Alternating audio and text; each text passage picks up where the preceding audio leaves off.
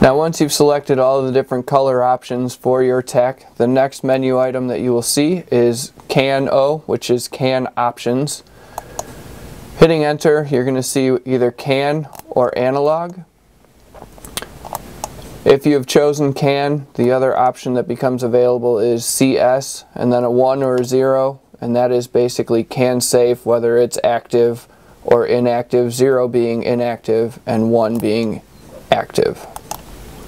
After the CAN options menu, the next one is update. Now all of the settings that you've adjusted within the PIC need to be then updated to the Tach.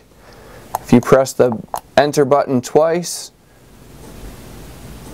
the LEDs on the Tach will flash green in the pit road speed indicators, and then all of the settings that you've just changed will update to the Tach. The next menu item is store Tach data. What that does is takes all of the settings that you've just adjusted and stores them into the memory within the PIC.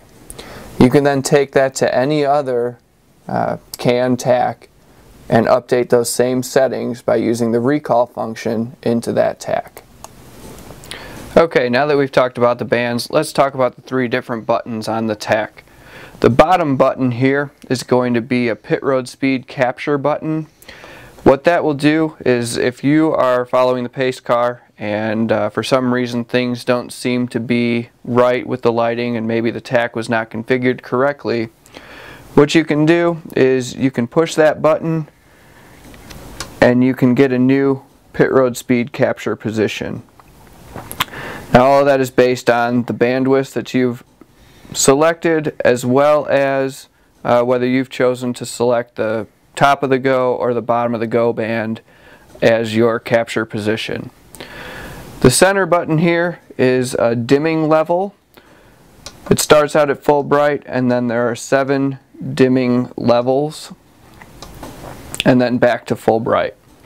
Now one thing that you're going to notice is even if you do set it to dim, it does not change the brightness of the outer LEDs.